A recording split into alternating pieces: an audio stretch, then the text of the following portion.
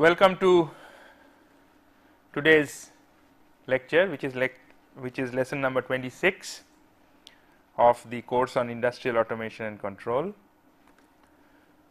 Today we are going to take our first look at hydraulic control systems, and we will review some elementary basic concepts, and then we will first look at the components which make a hydraulic control systems.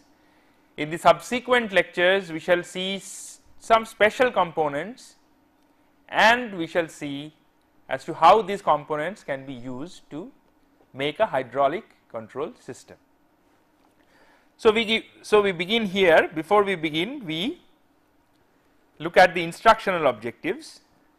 So the instructional objectives are basically to describe the principles of operation of hydraulic systems and understand its advantages, what is involved and why it is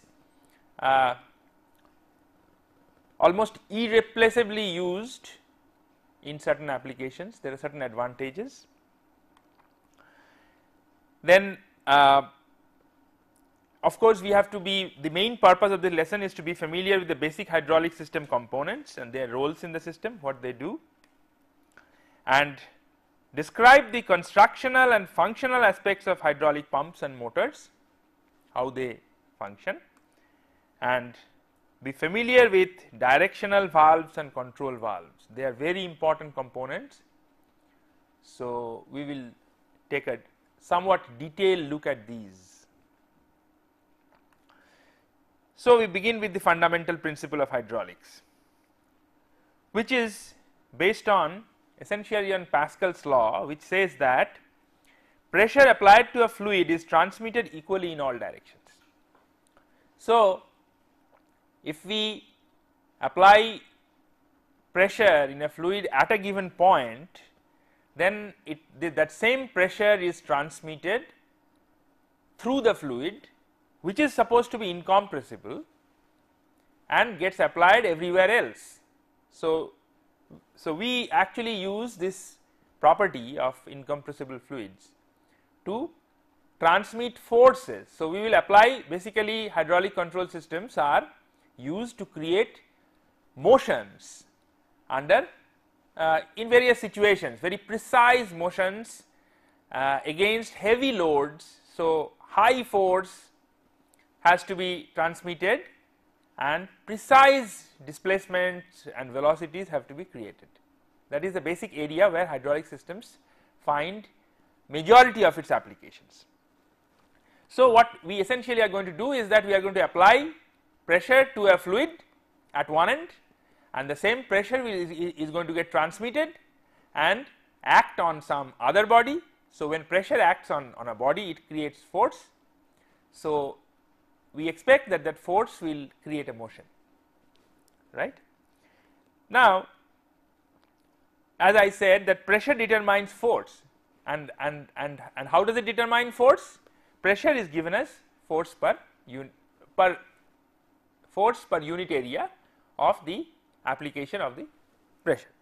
So you see, interestingly, we should look at this. We have also learned this in school, that if we, so you see that if we apply, let's take this very elementary example which we have, which is the basic principle of a hydraulic press, which was one of the first hydraulic machines which was. So if we have a small piston here and if we have a large piston here, large means the area is large, as you can see, and if we place a load, so this is, let us say 1 kg, then the pressure here is basically this 1 kg force by A1. Now the same, this is A1 and this is A2. So by Pascal's law, now this same pressure is going to get transmitted and will act on this area. So the pressure on this is also 1 kgf by A1, and the force on this is 1 kgf into A2 by A1, because this is the pressure. So, what is the force it creates on this body into A2? So, you see that we apply a 1 kg force here and we have created a force which is multiplied. So, we have created a force which can now, if that A2 by A1 ratio is 100, then by applying a 1 kgf force at one end, we have created a 100 kgf force at the other end. So, using this principle, it is somewhat like a fluidic lever.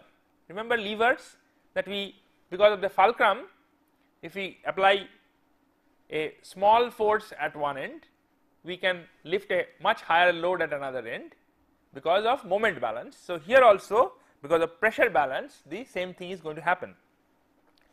So we can multiply, we can create very large forces, and that sometimes it might create an illusion in one's mind that whether how suddenly without, I mean, does it invalidate any law of physics? Is energy conserved?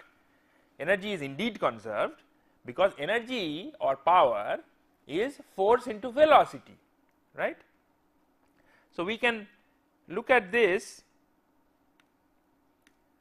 So, and that velocity comes from flow, right. So, what is the flow? The flow is, what is the flow rate? Because let us look at the next diagram, then this picture will be clear. So, let us look at a simple hydraulic actuator. So, you see that we are creating a pressure here. So, that creates a force F depending on the area and the pressure. So, F is equal to P into A. Now, let us look at the velocity. What is the what is the volumetric flow rate Q? That is equal to the area into L, where L is the travel per unit time. In other words, L is the velocity. So, F is equal to P into A and Q is equal to L into A, or in other words we can write that V is equal to Q by A. So, you see that what is the mechanical power which is developed? That will be force into velocity. So, F into V is equal to P into Q. So, you see that the area does not come into the picture. So, the power, in the power equation, the area does not come into the picture, and even if we try to multiply the force, the energy does not get multiplied. How can it get multiplied? So, energy is the same for a pump. As we know, a pump delivers a fluid at a certain rate, volumetric flow rate, and at a certain pressure, and the pump output power is simply P into Q. So, whatever the area, the mechanical power is also P into Q. F into V is equal to P into Q. So, therefore, energy is conserved, and there is no contradiction. So, this, but nevertheless, so actually what is going to happen is that we will, depending on what flow rate we can provide, the load, perhaps a very high force, we can create a very high force, but at the same time the rate at which that load, which requires a very high force to move, is going to be slow. So, the energy is going to be conserved. That is the basic fact. Then, so having understood this, let us first look at the, let us first, for the better part of this course, we are going to, of this lesson, we are going to look at the components. So, let us start looking at the components. So, the first component that comes to mind is the fluid. So, the fluid itself transmits the power or the pressure. So, you input the power, and that power will, in a way, that power travels through the fluid, which is incompressible, and delivers the power in a different form. So, the fluid power in terms of pressure and flow gets converted to mechanical power. Now, these there are certain things to be remembered, that these systems are of very precise, create very precise motion, and therefore requires parts of very precise sizes which move within one another. So, there is an amount of friction involved, because otherwise the fluid is going to leak out, right, unless the parts are tightly fitting, then the fluid is going to leak out all over the place.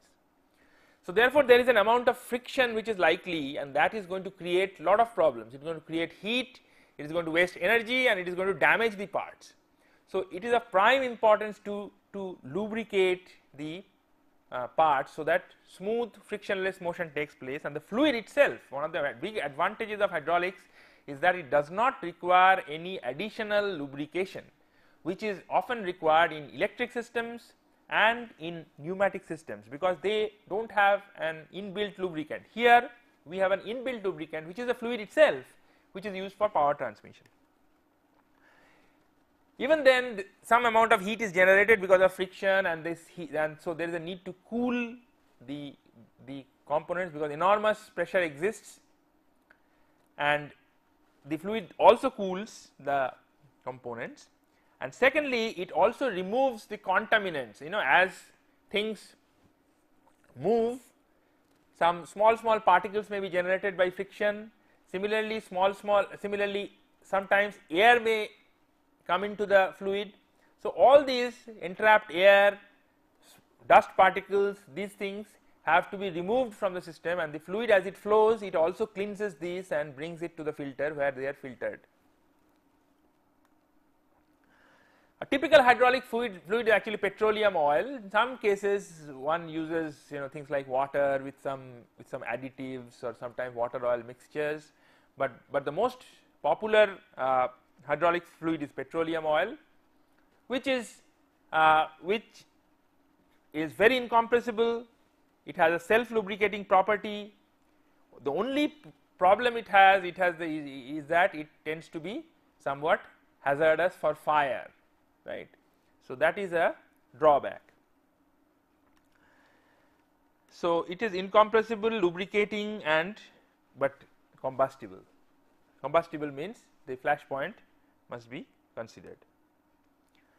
Now what does so this is a picture which says what the hydraulic fluid does. So you see that the hydraulic fluid, apart from the fact that it lubricates, it cools and removes contamination. There is one point that I did not mention, that is it seals also. So because of the viscosity of the oil, if you for example the fluid here and the fluid here are going to be effectively sealed by this liquid film. So this liquid film here is going to act as a seal, so that this pressure and this pressure do not there is an effective barrier created, because if these pressures leak out, then the pressure cannot do effective work, so it will be lost. So therefore you need to have seals, and in many cases the liquid film itself creates the seal. In still other places you have to add additional seals. So that is another thing that the liquid does. Now how does the liquid flow? The liquid actually flows in pipes. Now this is one of the, this is a kind of drawback for the hydraulic system, in the sense that you have to have some piping, and you not only have to have piping from the pump to the load as the liquid is flowing, because it is a liquid, so you need to also have the return line.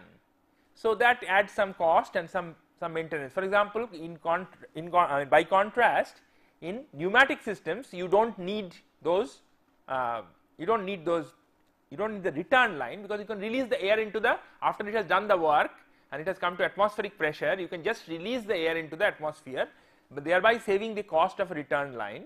But that is not the case for hydraulics. You have to have a return line.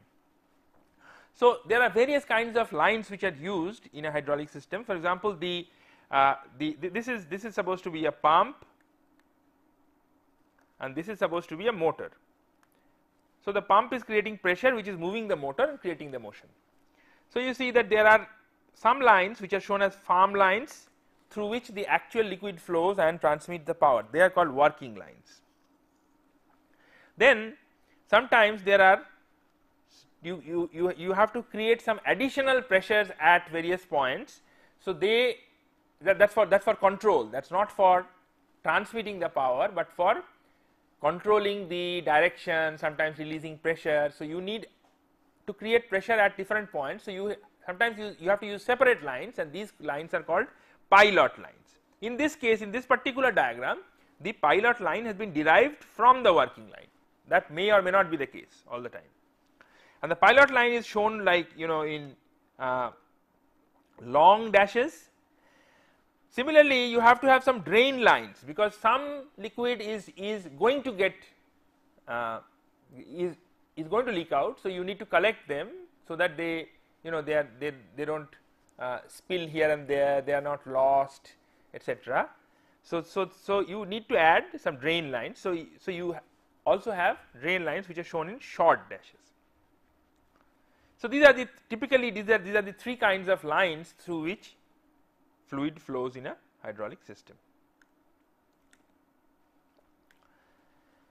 Then you need some, as I said, that you need seals and fittings. Sometimes the seal is a natural seal provided by the liquid film, but sometimes you need to fittings. Means whenever you have pipe, you have seen in your own house in the bathrooms that whenever some fluid is flowing, you need various kinds of fittings, you need various kinds of joints, right? You need the pipe itself, which can be a farm pipe. Typically in the bathrooms, it is sometimes a metal fixed pipe. Sometimes we now have polymer pipes.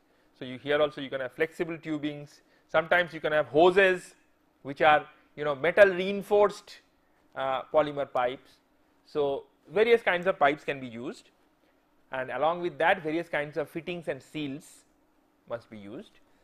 So this is, we are not going to dwell much on that, only just to show what kind of a ring. For example, if you have, this is an O-ring, which is a very common type of seal. So you see that as this is moving, as this is when it is moving against pressure, this is a cylinder. So what happens is that this seal is going to be pressurized and it will come and settle here, right?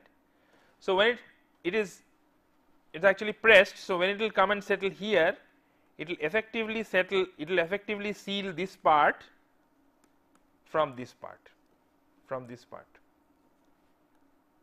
So this ring, this is a rubber tube, so it will come and under pressure it will come and it is a self sealing, under pressure it will provide a seal. So such seals are, various kinds of seals are used.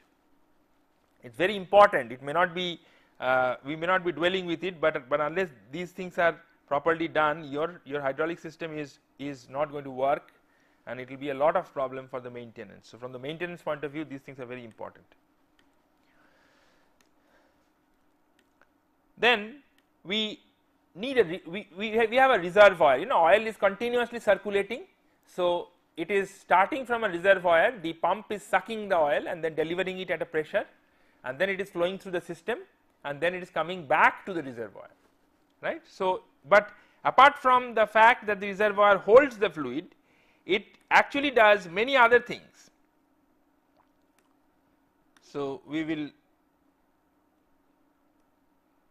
so it holds the fluid obviously, but it does two other things. For example, it dissipates heat in the reservoir, the liquid gets cooled, and it allows entrained air to escape. So this removal of contaminants is done partly in the filter, which is also connected closed on the pipeline, close to the either on the return line, generally on the return line, so that removes small particles from the fluid, and in the reservoir the entrained air bubbles get removed. Removing entrained air bubbles is actually very important, because if you have, you can well imagine that if you have a fluid and in which if you have entrained air bubbles, then the fluid does not remain incompressible anymore, because if you apply pressure to the fluid, it is the air bubbles which will get compressed, and so therefore the fluid itself will get compressed. So in technical terms, the bulk modulus of the fluid can fall drastically if you have entrained air in it. So it is very important for, as we said, that for effective transmission and fast quick responding transmission, that the fluid is incompressible. So therefore it is important that air bubbles have to be removed, and they get removed in the tank. So this is when we'll draw hydraulic circuits, we are showing symbols side by side, because in the coming lessons we will draw hydraulic circuits so that we understand. So, this is a reservoir symbol in which we have two filters. So, coming back, so you see that the functions of the reservoir are shown. So, from hydraulic system there is something called a baffle.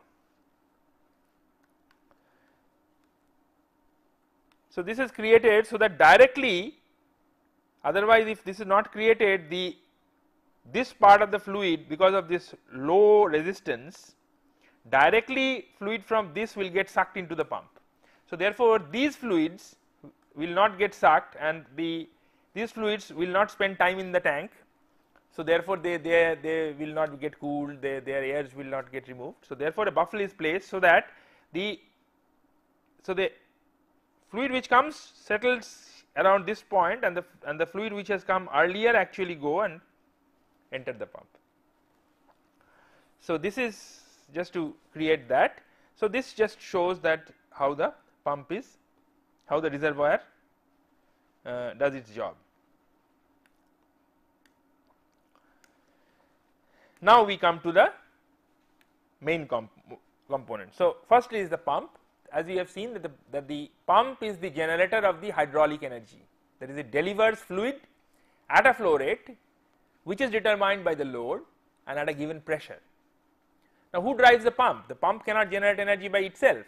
So, the pump has to be generated again by some other means. Sometimes it is an electric motor which will drive a hydraulic pump.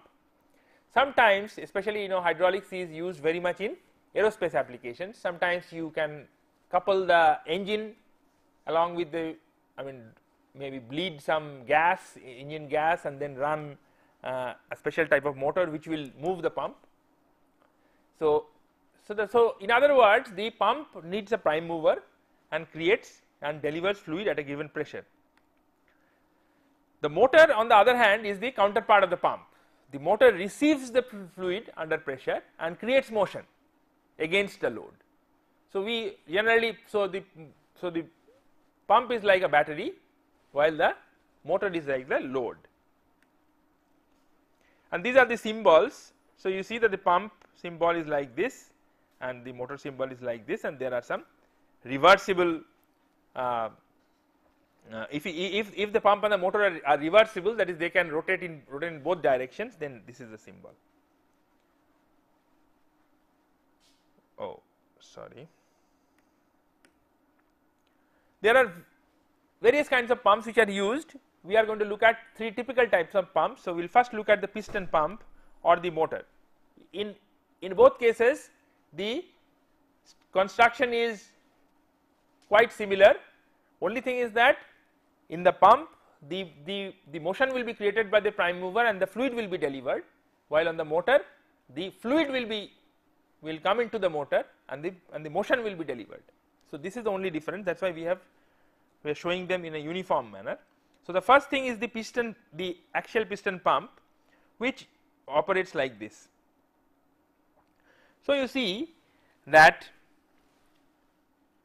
you can imagine that there are let me show you, let me try to show you that along the periphery of the motor, there are a number of such pistons. So, you can if you take a cross section, you can see this diagram, right.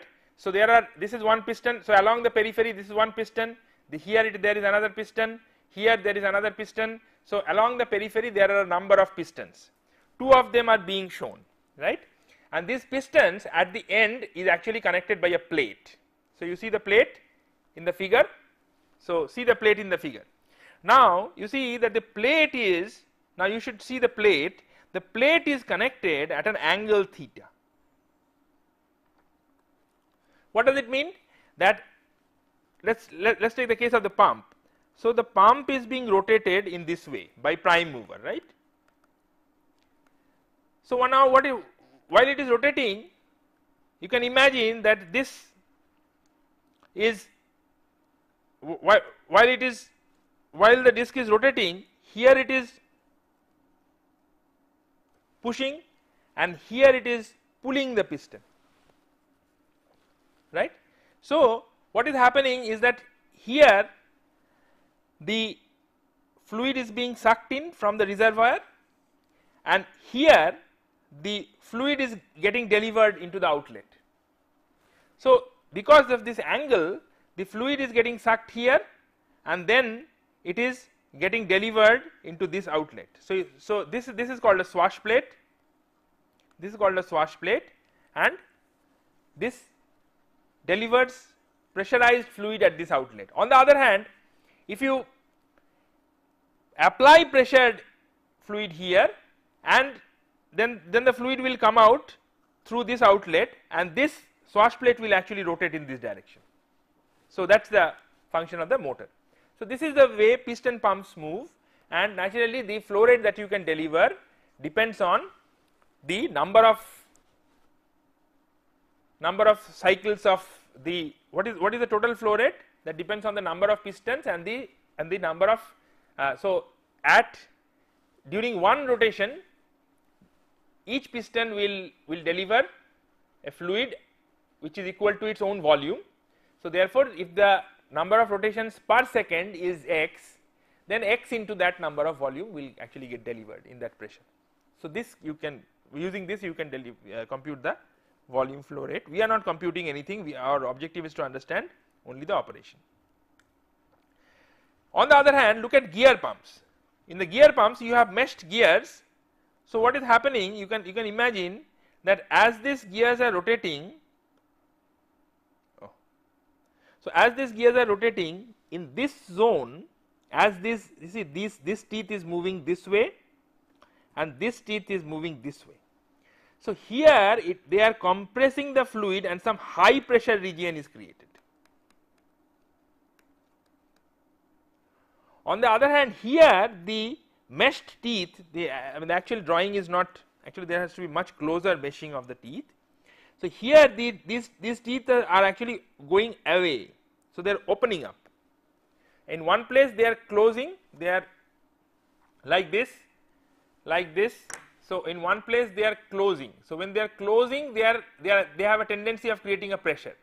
On the other plate they are actually opening. So when they are opening, here you have a low pressure region. So obviously this low pressure region will suck in fluid from the inlet, and this high pressure region will actually drive the fluid at the outlet. So this is the way the gear pump works. So on the other hand, if you in the case of the motor again, if you apply pressure here, and if you what will happen is that then it will rotate in the other direction. So it will move in the other direction, this will get forced and then it will open in the other direction and it will go out. So this is, you see, these axial piston pumps, in hydraulics we need to have the rotational speed and the fluidic rates are, I mean, very proportional, in the sense that every time if an axial piston pump or a gear pump rotates at a certain rate, then irrespective of the pressure a certain volume of fluid will get delivered per second, right. So the flow rate is directly proportional to the rotational rate of the shaft. This is the third kind of pump, which is called a vane pump. Here what is happening is that you see that this is the outer casing.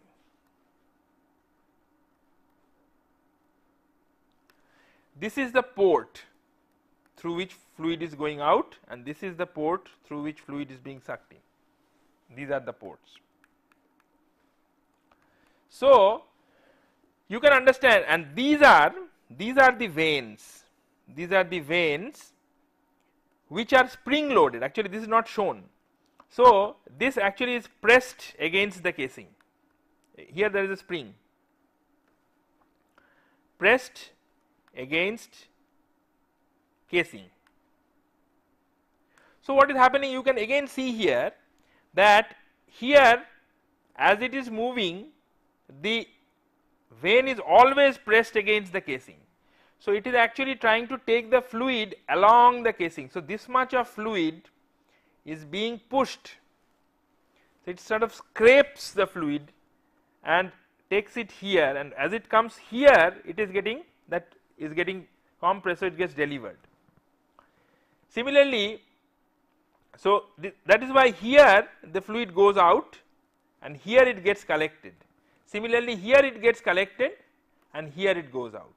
So, you see that in fact now you can actually connect these outlets together and make one outlet, and similarly you can have one inlet.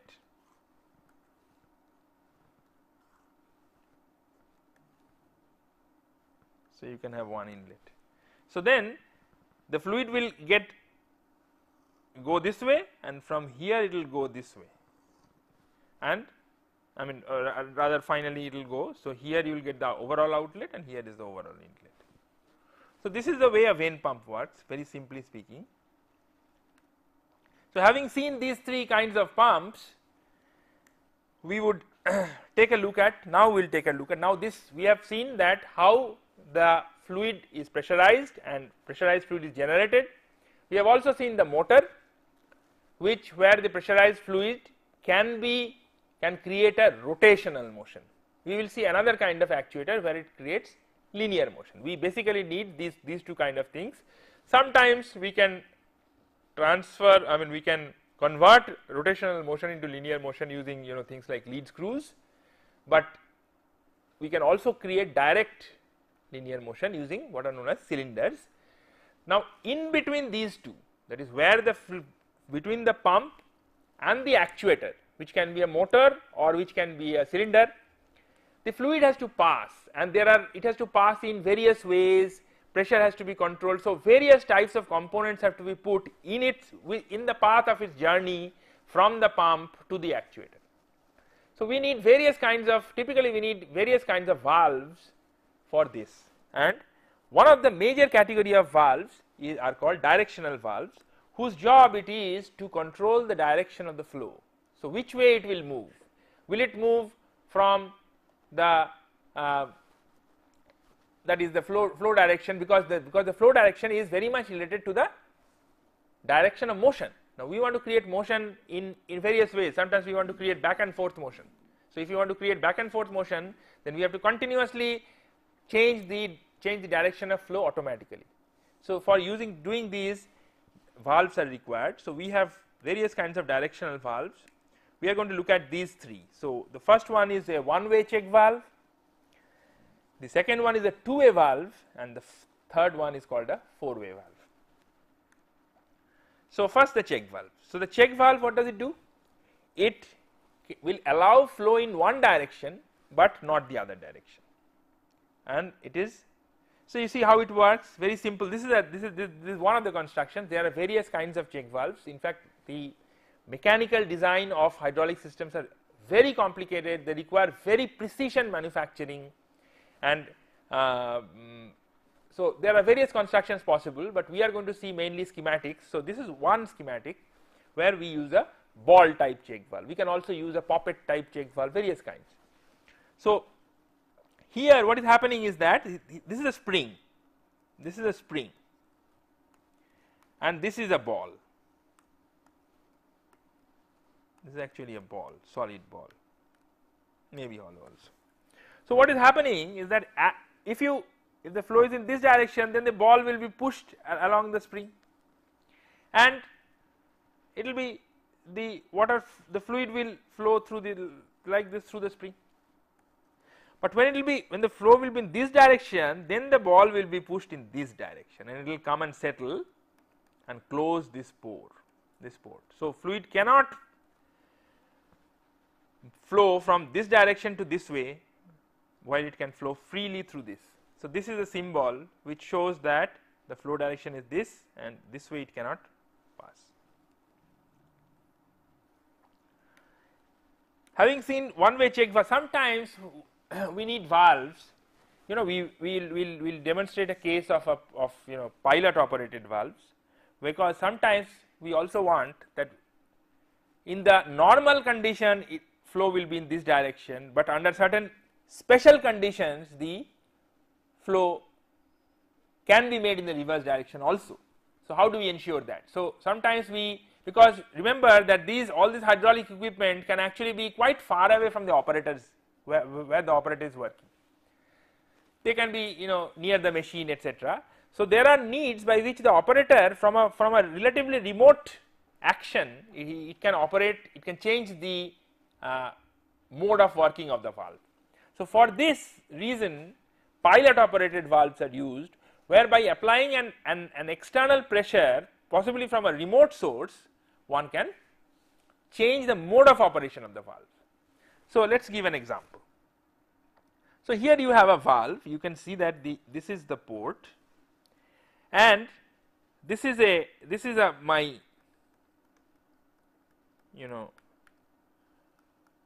the member which controls the flow. This is a spring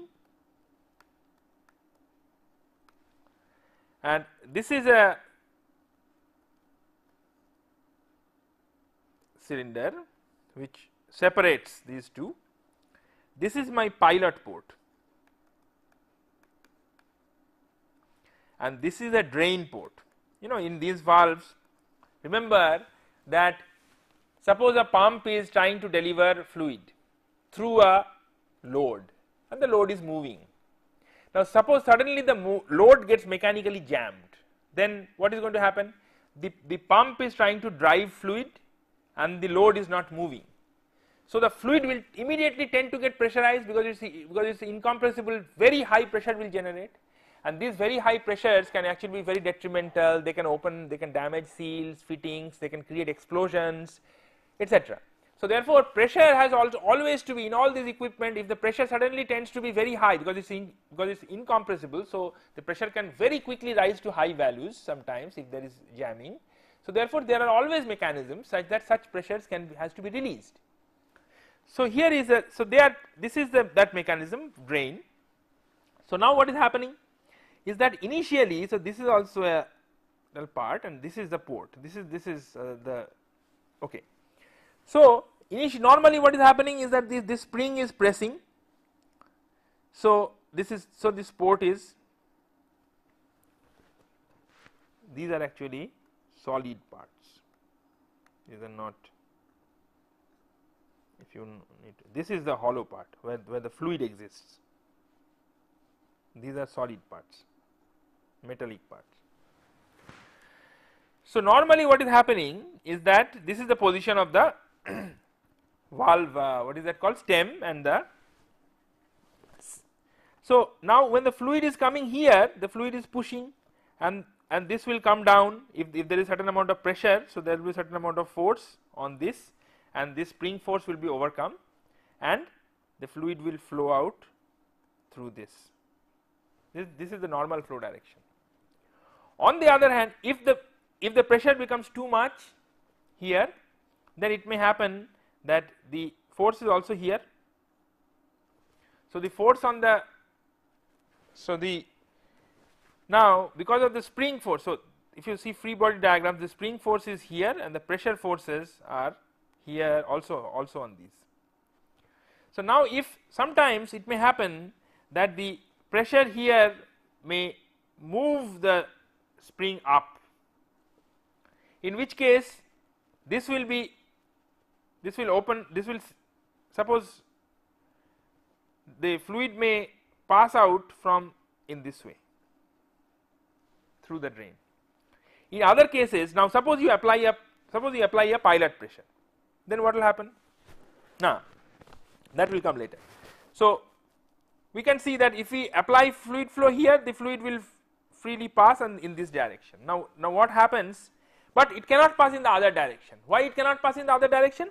Because if let me change the color to mark the other direction. So, if the fluid now tries to enter this port here, then this is going to get pressed and this will close. So, fluid cannot pass in this direction. That is why it is a check valve.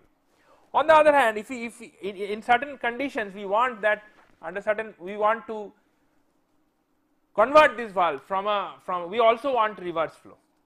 So, in that case we can apply pilot pressure here. If you apply pilot pressure, then this whole thing by pilot pressure will come down. So, this thing now that I think we have a diagram, we have a separate diagram for the pilot pressure. So, we will show that. So, when we have pilot pressure, then this is the pilot port. So, you have pressure. So, this spring will be pressed and this will actually come out at the bottom, not exactly aligned, maybe somewhere over here. So, now the fluid, now this opening is opened, these openings are open. So, the fluid will pass and can flow through these. They can also, if it opens, they can also get drained. Okay. So, you see, so this is a typical pilot operated check valve.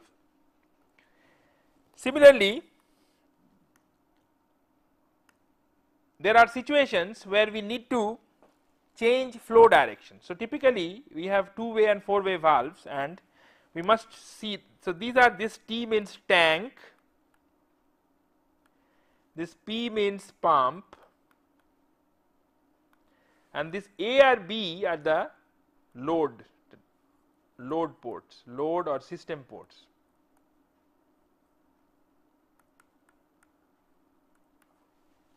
So, now you see that this valve has two positions. Okay. So, if in this position you see that the pump is actually connected to the port A. How it is going to come back to the tank is not through this, but through some other path which is not shown. So, you see that we draw it, there are two positions. So, we draw it by 2 boxes. Sometimes we may have 3 boxes in which there is a central position neutral. On one side we have pump and tank, on another side we have the load ports, and this arrow indicates that in each of these positions which port is connected to which port. So, in this position pump is connected to B, in this particular position actually this should have been A if you correspond to this, and this should have been actually. So, this means that this diagram actually corresponds to this particular box where this is P, this is A, and this is tank is sealed. So, the tank is sealed and B is also sealed. So, these are sealed as you can see. On the other hand, in the next position, see just the reverse. So, just the reverse, that is now it is in the right position. So, in the right position pump is connected to B and A and tank are sealed. So, you have the other box of that diagram. So, you see that a particular what have you achieved, that by moving the spool, just by moving the spool of the valve you can connect either port A to pump or port B to pump. This is what you have achieved. And how do you move the spool? There are a variety of ways to move the spool. So, for example, the spool may be moved sometimes, when we draw the symbol, suppose we draw this symbol,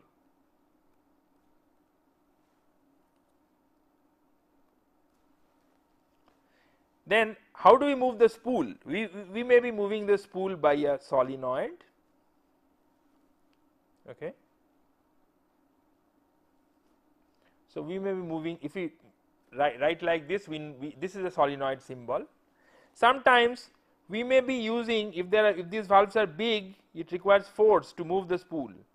So, the spool may be moved by either so this triangle means they are moved by hydraulics and pneumatics. If this is filled up, this is a hydraulically moved spool. So, sometimes these directional valves can be very large, and to move the spool itself you need another hydraulic force. So, this is a hydraulically moved spool, triangle filled. If the triangle is hollow, then it is a pneumatically filled, pneumatically operated valve. Sometimes, so these are very typical situation. Sometimes we may have this means that there is a spring. So, you only need to pull it in this direction, then return is by spring. Sometimes we may have an adjustable spring. So, there are all kinds of spool moving actuation mechanisms are there with this valves. You may also like to move it mechanically just by hand or by pushing something, pulling a lever. So, coming to then we come to four-way valves. So, in four-way valves it is exactly similar, only thing is that now in each position both A and B are connected to pump and tank. So, in this position pump is connected to B, tank is connected to A, while in this position pump is connected to A and tank is connected to B is connected to tank. So, so you see that now by construction this is exactly similar. So, the same valve is becoming two-way or four-way basically depending on the geometry, how wide is this. This is the same type of figure, only thing is that previously we had this one as very wide. So, therefore, A was sealed. Now, we have this one as a narrow one.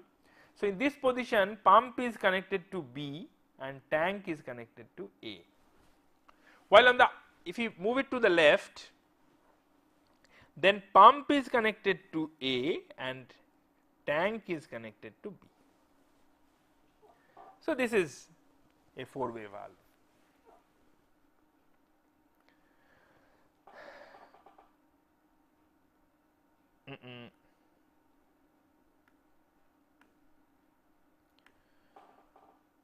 Now, as I said that you in many cases you need to control the pressure or the flow through the valve. Sometimes velocity has to be controlled. If you are moving a very high load, you sometimes want that it moves at only at a certain speed. So, for that you have to do flow control.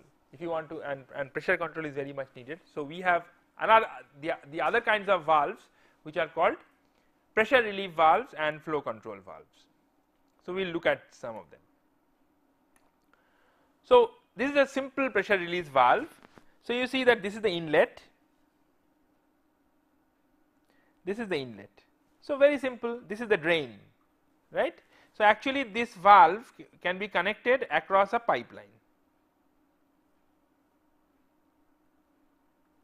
So, if you connect it across a pipeline, this is your drain. So, if the pressure here increases too much, then this particular poppet, this will push this will be pushed up and therefore, the fluid will pass through the drain. So, since the drain is at a low pressure, immediately pressure will fall. So, high pressure cannot be created, and at what pressure this poppet will start moving and will open the line to the drain, that depends on the spring, and this pressure can be adjusted by tightening this screw. So, if you tighten the screw, the spring can be preloaded to a value, and then at that adjusted value, if the pressure goes beyond that, then the fluid will be connected to drain. So, this is shown by this symbol, that this is the relief direction, and this shows that there is an adjustable spring here. So, this is a very simple pressure relief valve. Then we have a pilot operated relief valve, see. So, that is more complex. So, here what we are doing is that this operation is interesting. So, initially what happens is that by this spring action, you see here there is actually a small orifice which is not drawn in the diagram, the person who drew it missed it. So, normally because the fluid pressure here for steady pressure and the fluid pressure here are same. So, therefore, this is being pressed by this spring and this is actually closed, this comes and sits on this. So, the fluid is passing like this. Now, if there is a very suddenly pressure rises, then what will happen is that because this is a narrow orifice, so the pressure here and here will not be same. So, suddenly if the pressure rises high here, this will be pushed up by that force, and naturally this opening will be opened and fluid will drain to tank. This is tank. So, therefore, sudden pressure rises can be controlled. Second thing is that if now the pressure, suppose the pressure rises slowly, then that phenomenon will not occur, but then at a certain value, suppose this is sealed. For example, in this position it is connected to tank, but in this position, suppose this valve is in this position, therefore, this is connected to the pump. This is the pump port. So, therefore, when it will be in this position, then this is connected to some pressure point. So, suppose we might have sealed it. So, then what happens is that as this pressure rises, this pressure will also keep rising, and they will balance each other. At a certain point of time, the pressure here will be too much for this needle valve to resist. So, the needle valve will open, and then the fluid, this is actually a hollow, see the dotted lines. So, there is a hollow opening through this. So, then this fluid will flow through this and will go out to the tank.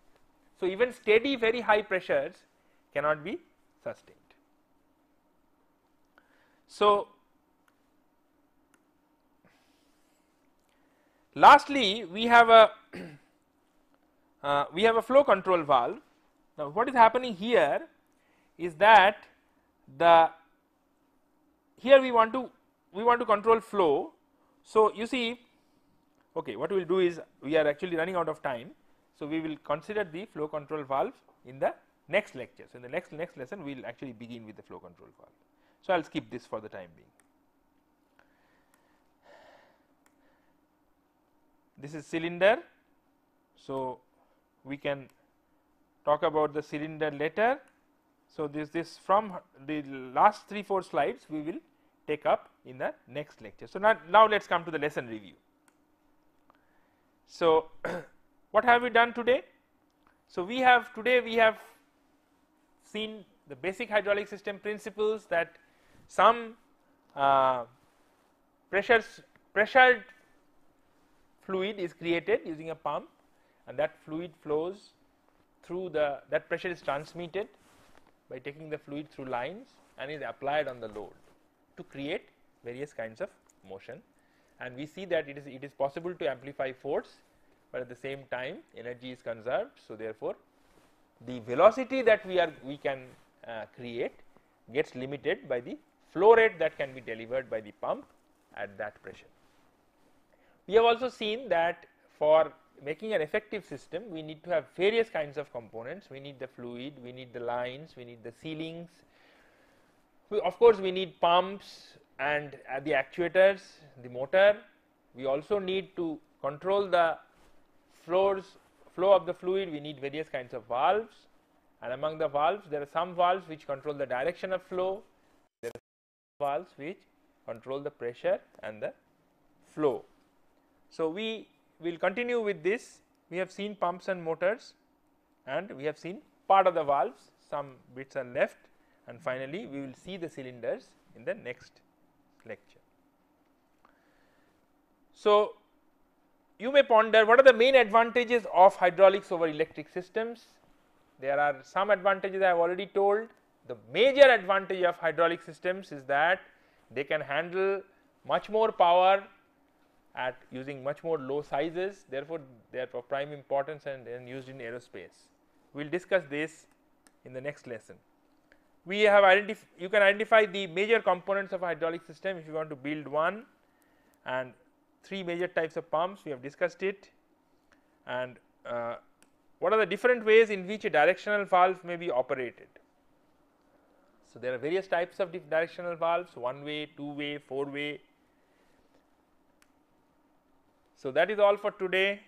Thank you very much. We will continue with this in the next lesson.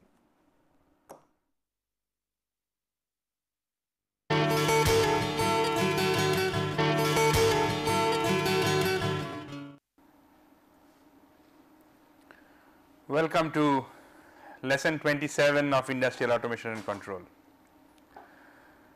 In this lecture, we will first look at pressure and flow control valves, something which spilled over from the last lecture.